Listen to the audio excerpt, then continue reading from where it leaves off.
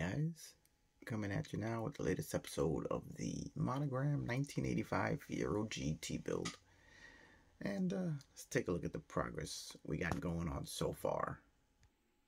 Okay, tonight we have the engine installed into the chassis.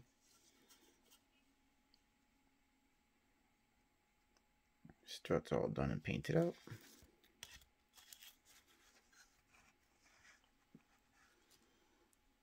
You can see it's all in there, subframed in there. Chassis is completely detail painted. May do a little bit of weathering on it, but apart from that, the chassis is pretty much done. Now, one thing I want to mention about installing the engine. When you, as the instructions want you to install the shocks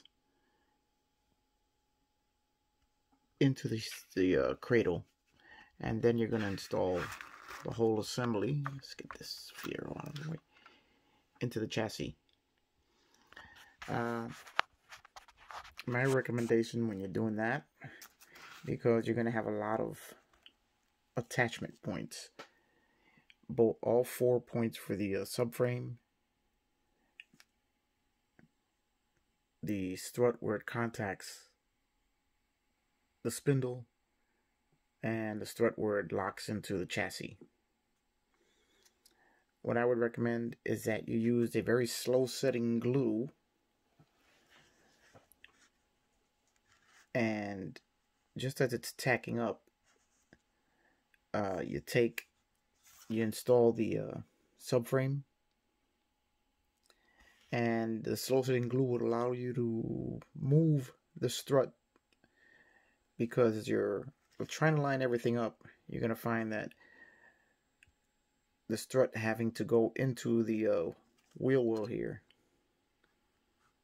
into the strut tower, things aren't going to exactly line up. So you're going to have to move that strut around a little bit. And if you use a slow setting glue, and you install it just as the glue is getting tacky, so that the strut will stay on the spindle, because there's no way to attach it. The spindle just kind of sits. The strut just kind of sits in the spindle. There's nothing that really holds it in other than the glue.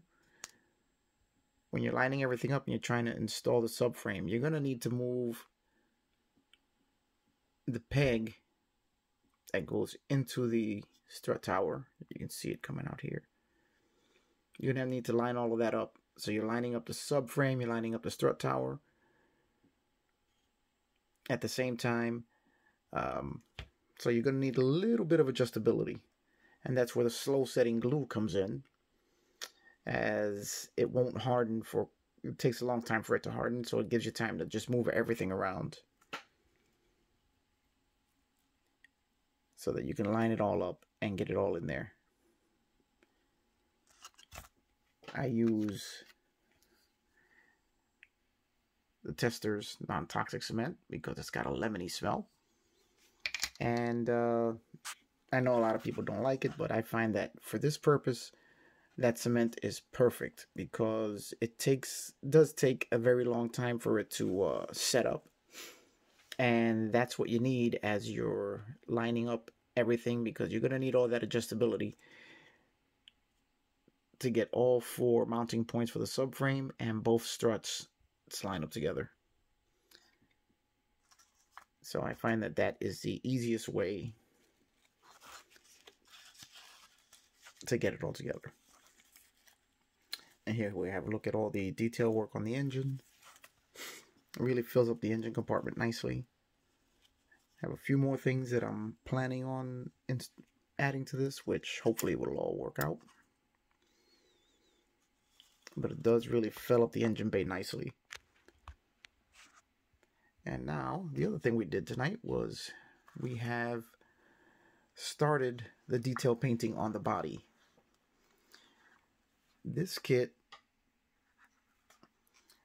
as I'm building it, is very reminiscent of the Ferrari Testarossa, which I built, which is also a Monogram kit. as the bodies have quite a few details that need to be added and painted as it's going together.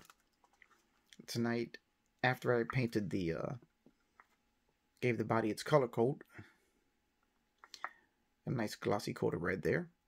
Tonight I added the lower trim as the 1985 Fiero GT had a silver lower accent color. It was only the 1988 cars which had a monochromatic scheme. Every other one had a two-tone paint scheme, and the 85 GT had silver lower accents.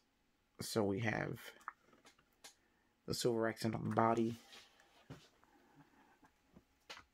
Here we have the bumper done, and the two side panels, which will be installed here. It's going to involve, now we have to do all the black trim on the body, which is going to involve quite a bit more masking, as tonight was a lot of time spent masking off the body for the silver trim. As you can see, even inside the air intake there, it's silver as it is on the real car. Just like on the bumper, it's silver behind the where the license plate mounts. It's they actually wrap the silver paint halfway around the license plate area. So I copied all of that just to keep it as accurate as possible to the real car. So tomorrow we will start on the black trim, which will involve more masking, and see what we can do about getting that done. And then we're going to start on my favorite part, which is the interior. We already have the base color coat on, getting all the other pieces together, and then we're going to continue with this kit. One little tip I got to give: when you mask something off, make sure you mask it off completely, as I got quite a bit of overspray on this body after I did the silver, where I thought I had ruined it, but the Tamiya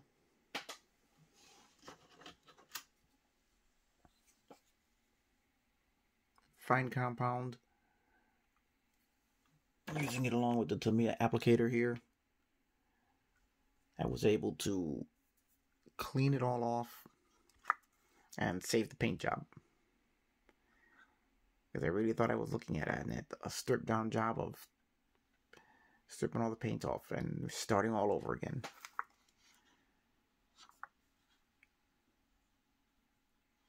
But if you hit it before the paint totally cures, you can clean the overspray off and not leave a mark on the color.